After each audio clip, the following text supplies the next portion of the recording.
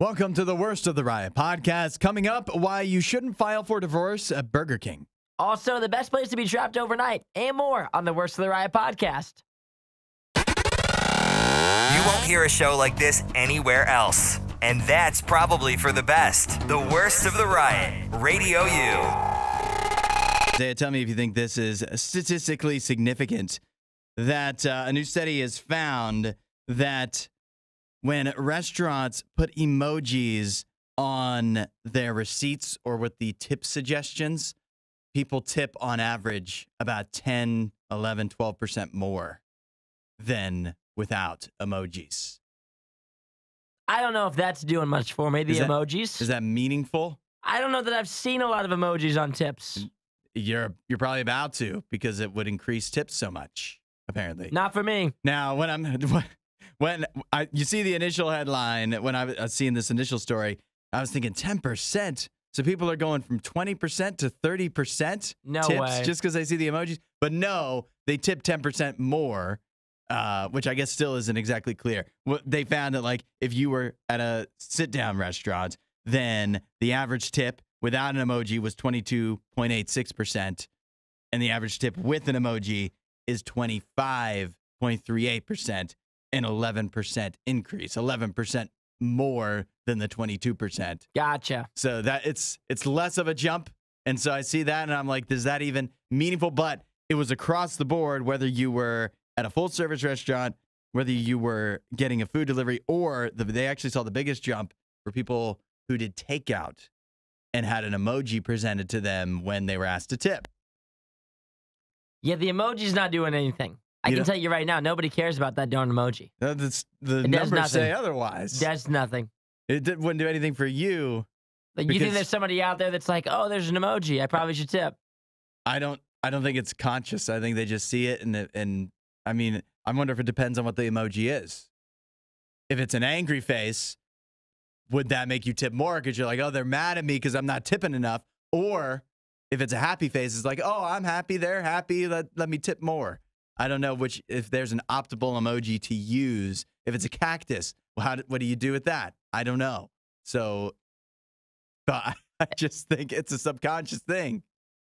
I don't think it's doing anything, but I will say, if you wanted to do something, what you need to do is have, like, the maddest face, the maddest emoji at 10%. And then, like, a slightly disgruntled face at 20%. Even though 20% is, like, the typical tipping. Right. Put a slightly disgruntled face there. Yeah, like the slanty mouth. Yeah, and then, like, 30%, then you're getting, like, a thumbs up. And then, like, 40%, you're getting, like, some sort of really happy face. The biggest smile there is. But, yeah, you go back down to 10%, and it's the face that has, like, the cursing in front of it. Yes. Because they're, like, mad. They're so mad They're at you. so angry. Yeah. And 20% is, like, not satisfied. Yeah. I like that idea. If we're going to do this, let's go all the way with this. So what were they doing? They're just putting an emoji on your receipt? Like, that's stupid. Yeah. They really are attributing anything to that? Yeah, I mean, do we even read what's on our receipt? Nobody even looks at it. You look at what the price, the total is, and a couple things you got on it. There's a bunch of other stuff no one even looks at. Yeah. Along with that stupid emoji they put on there. It's too much, but do you know what, though? Then the emoji would stand out in all that gobbledygook of grayness if you had a bright-colored emoji. And what is that doing? Like, who's tipping? 4-year-olds? Like, you think a grown man is going to look at that emoji and be like, I better give 10 more %?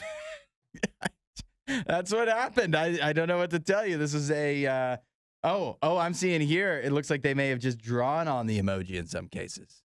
Like, by hand. We've all experienced that before. You're talking about when they say thank you and put a smiley face? Yes. Apparently that works. It's that simple. I've had people do that. Yeah. And apparently you must have tipped more. Didn't tip more, brother. The numbers don't lie. If podcast awards were ever a thing, this show wouldn't win any. This is the Worst of the Riot podcast. The defendant in question, Jesus Lopez. He's 41 years old. A alleged con man.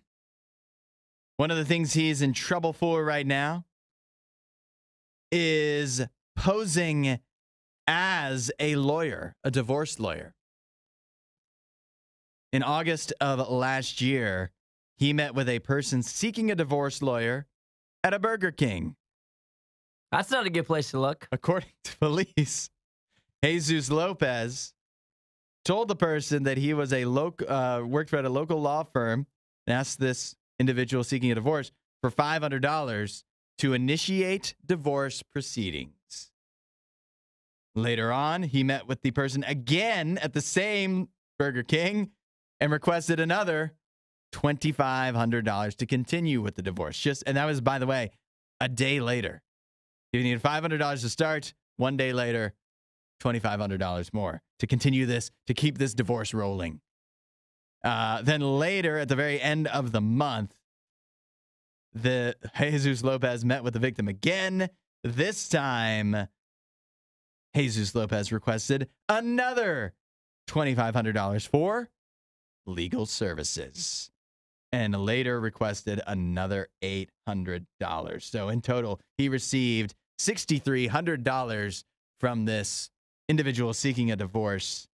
That person presumably never got those divorce papers filed, at least by this guy. And how did you find Jesus? How do you get your hands on a man like this? This is what I'm questioning. How did this is why I'm wondering, how much can you really hold Jesus at fault here when some individual seeking a divorce thought, yeah, divorce lawyers would meet me at a Burger King. That checks out, and need $500 cash up front. Makes sense. $2,500 on, and the person gave $6,300 before they finally realized, oh, this divorce isn't going anywhere. Why am I still married? But I could see it being confusing. Yeah. Granted, I've never gone through any divorce of any kind, so I don't know. Well, Maybe. if you're only meeting once a day at Burger King and you're like, how's it going? He's like, you know what? It's going pretty good. Yeah. We're in talks. Uh-huh. We're going to continue this work. Just keep on giving me money. Yeah. And I'll update you tomorrow on how this is going. But I'll tell you this much, you're going to be divorced pretty soon. Yeah, you just keep that going. Keep that going for several days. It's coming along, the divorce. We will get there. We'll get there one day. But this is not the only incident that Jesus Lopez has been accused of. Apparently, he also posed as a car salesman and requested $1,500 from somebody trying to sell them a Chevy Impala that he had no rights to sell. Looks like there's a jail bail incident as well. So Jesus Lopez seems to have quite the track record with the law. So the you be the judge here seems guilty. It seems guilty, but is there like I don't know how it works in courts. Is there like an asterisk? Not usually. It's either jail or not jail. Yeah. Do you take what would your asterisk be? Do you take it easy on him because he obviously, it seems like he had a dumb victim? He had three different accounts of being a fake something. Yeah. He tried to bail one person sent out of jail. Uh-huh. He also was a divorce lawyer. Yeah, fake divorce lawyer. A fake car salesman. He faked being a lawyer twice. Yeah. To two different people who gave him thousands of dollars. It seems as if this is a pretty obvious, brother, you're going to jail for a minute. Yeah, I guess. You got to learn. Guilty. Jesus. Yeah, he needs to be taught a lesson. Maybe he needs to stop faking jobs and get a real one. That's what I would say. Become a car salesman. You seem like you can convince me of a lot of things. Exactly. He clearly has the tools for it. You got some talents, brother. He's got the personality. Stop wasting them. If podcast awards were ever a thing, this show wouldn't win any. This is the worst of the Riot podcast. Yeah, I don't know if you've been following what's going on with the royal family as of late. You seem like you might dabble in the monarchy. Feels like there's always something going on with them, doesn't it? Always a little bit of drama. There's always something, because there always has to be something. But right now, it feels a little more chaotic than usual because conspiracy theories have been running rampant because Princess Kate Middleton, she's been, or is she a princess, duchess? I don't know how it works. She's married to Prince William. She has been not seen very much as of late. Apparently, she had abdominal surgery. But she has gotten into a firestorm and fueled even more conspiracy theories because on Sunday in the UK, it was Mother's Day. She posted out a photo on Twitter of her with her 3 kids. And at first glance, if you or I were looking at this photo, we just scrolled by, it'd be like, oh, that's nice, whatever. But people, because it's the royal family, noticed that there were some inconsistencies in the photo. And all told, I believe they found 18 different things in the photo that didn't look quite right. Now, she has since come out after being accused of all this and saying, oh, it was just a bad photoshopping job. I was just a mom who wanted to make the picture look nice. I guess I'm not very good at editing photos. But people aren't exactly buying that the Princess of Wales is trying to edit her own photos and allowed to post them on Twitter.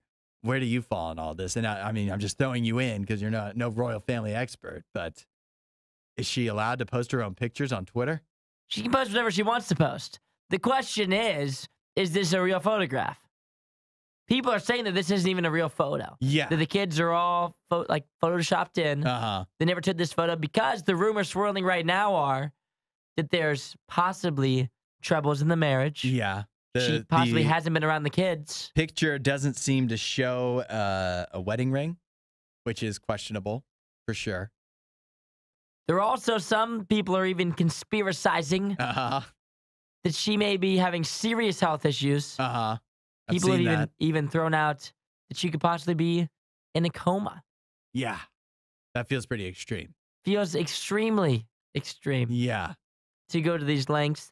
But at the same time, I feel like her mistake was posting a clearly photoshopped photo. Yeah. When you know there's already rumors swirling about you of why you haven't really been in the public eye as of late, since you are the Princess of Wales. If there are issues going on, it might have been best to just not post the photo, come back in a couple months and say, oh, I was just taking a break from social media.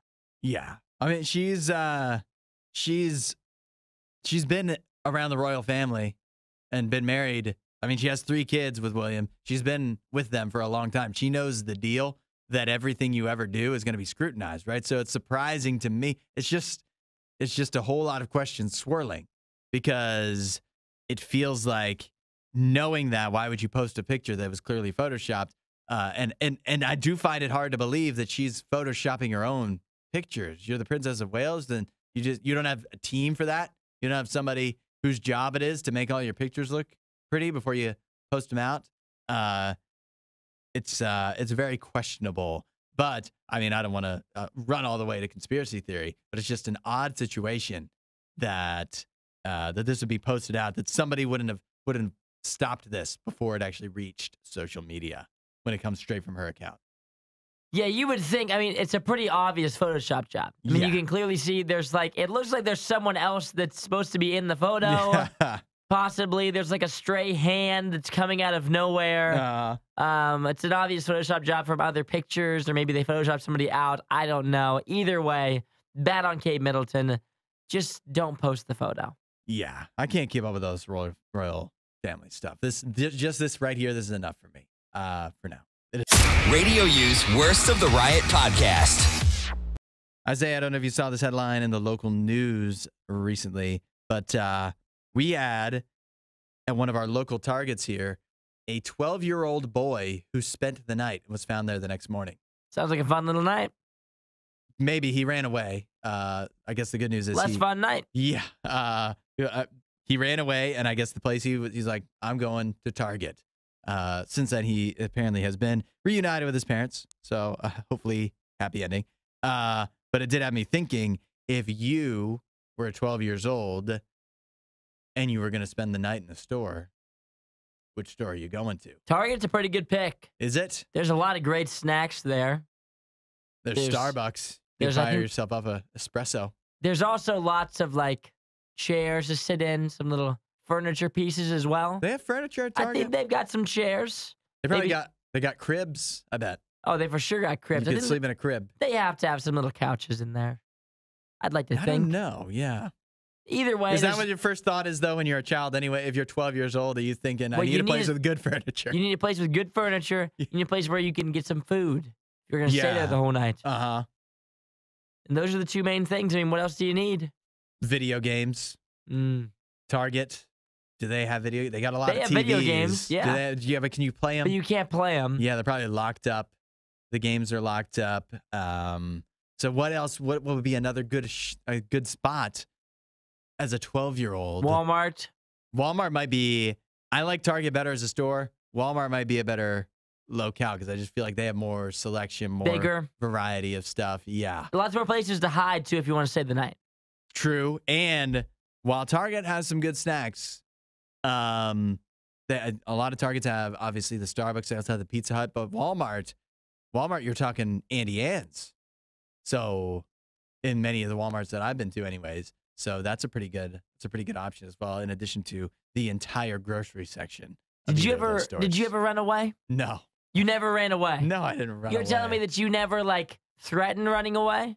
No. I did once. You did? Yes, did you actually of course go through I did. It? You ran away? I think I was 8. Uh-huh. I lived in the middle of nowhere in the country. That's why I couldn't have run away even if I wanted to. It was impossible. Yeah. I think I packed a bag. I remember packing a bag. Oh, you packed a bag? Of course I was dramatic, when I'm still dramatic now. I packed a small backpack. I don't know what I put in it. Probably almost nothing. I made it to snacks, probably. Some things. Yeah, Funyuns. I made it to the end of the driveway, I think. Maybe I got onto my little dead end road that I lived on. Yeah. And that's as far as I got. Did you use your bike or? No, on foot. On foot. On foot, of course. You wouldn't get far on foot. And yet again, I lived in the middle of the woods. Yeah. It would have been a far trek for me to get to the end of my road. Yeah. My driveway was kind of long. That's why I really couldn't have ever run away if I ever wanted to. Because even if I was on a bike, even if I could drive, I don't know where I'd go. It was so far away from anything. I wouldn't have found any place to spend the night. What would be the closest place that I could run away to where there's a business? The closest one I could get to, maybe a Kroger. I could get to Kroger. You could have got to Kroger. How long would that have taken you? Probably 4 hours. On foot. I know my dad's, the greenhouse that he worked at was the closest thing. So I could have ran away to the greenhouse, which who wants to stay the night there? And then my dad would have found me. He's going to find you. Yeah, when he came to work. If he came to work, he might have been looking for me. That's true. Don't run away when you're a child. This is a horrible idea. If there's any idea. children listening, don't run away. Nobody does it better. The Riot Radio U. To decide whether you love them or leave them. Relationship advice helping you guys work the windy turnpike of love. Oh, one of my favorite turnpikes. And in this one, we have a workaholic involved. Couldn't be us, Hud. Yeah, that's for sure. So this is a man that's a little bit upset with his wife. He is 29 years old. She's also 29. He says, my wife is a workaholic. I don't think there's any other way to phrase it. Not only is she a workaholic, but she cannot keep still. She has to be doing something all the time. At first, she would apologize and say she had a lot going on. It developed to this being the norm. And I started talking to her about it, and she'd say she wouldn't notice working that much, and she would apologize. But recently, she stopped feeling like she should apologize at all, and that this is normal. Also, I do note that I work less hours and make more than enough for both of us. I make more than double what she makes. I know her work friends quite well. They tell me she is always volunteering for extra work. Her manager once told her that she does not need as many accounts as she has, and she should give some to others. Recently, I broke when my mother was in town, and she kept saying she wanted us all to meet for dinner. Twice did we schedule dinner, and then my wife would work until 8 or 9 p.m., completely missing the dinner. I just feel stuck. We have been married for 2 years and together for 6. I love her dearly, but I cannot deal with coming in second place. Oh, this is tough. How do you get out of this? How do you work your way out of this one? Love them or leave them. Yeah. What do you do in this situation? This one, I think of all the love them or leave them we've done so far, this is where more people will be on the love them side.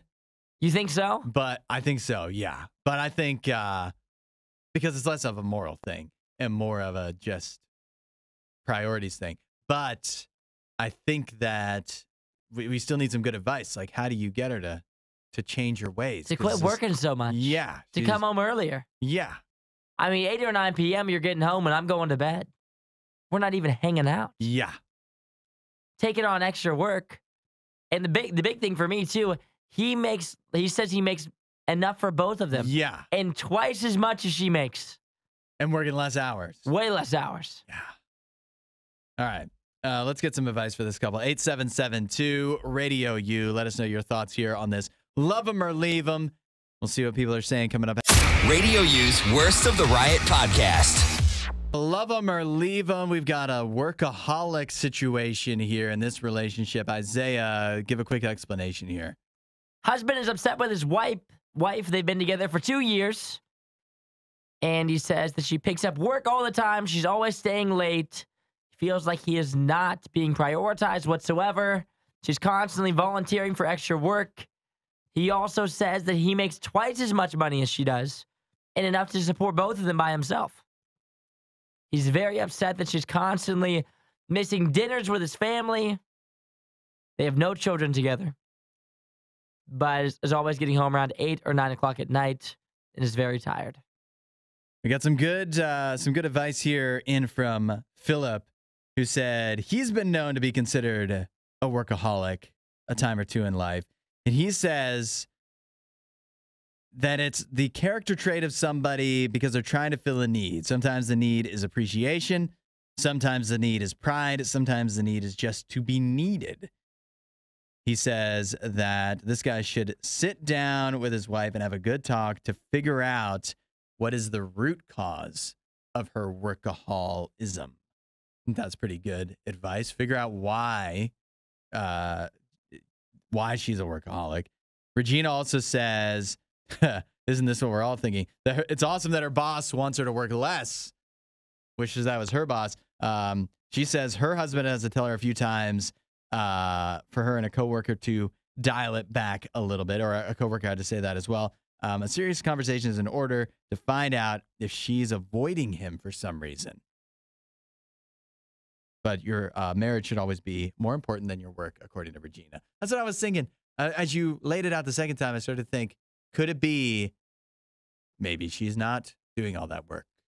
Oh, you're thinking she's just staying at the office just to stay at the office? Or affair. Whoa! Yeah. Whoa! I don't want to put thoughts in this guy's head because he's already going through enough. But I mean, how do you know? How do you know she's working? I don't want to raise suspicions, although I just did.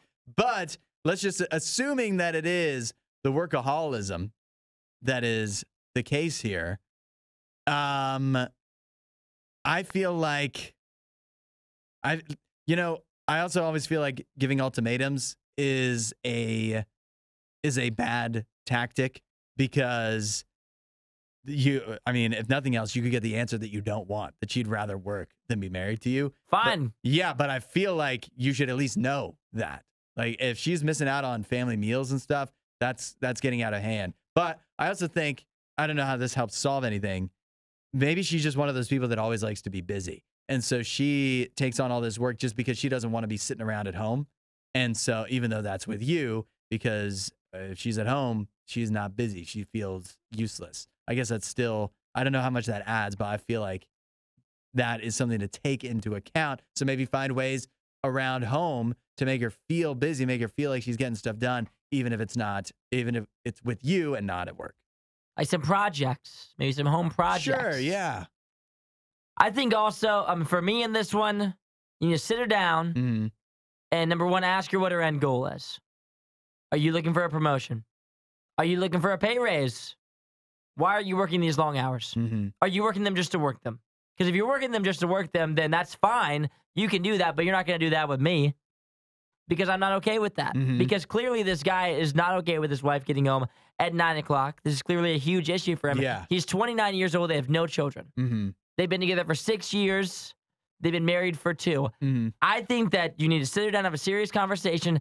If she's not willing to change, then are you going to live the rest of your, let's see, you're 29 years old. your next 60 years, is this how you want to live it? If it is, that's fine. But that's a question you have to ask yourself. Yeah. Is this the way you want to live it if she's not willing to change? Because it's not like she's going to stop working next year or in 10 years or in 20 years. She might retire in 40 years. Right. How long are you willing to live this way? If you're not willing to live this way, that's fine. But you're 29 years old in the prime of your life. You guys start asking serious questions. Yeah. Yeah. And it seems, I mean, if they're married, I feel like they got a good shot of working it out.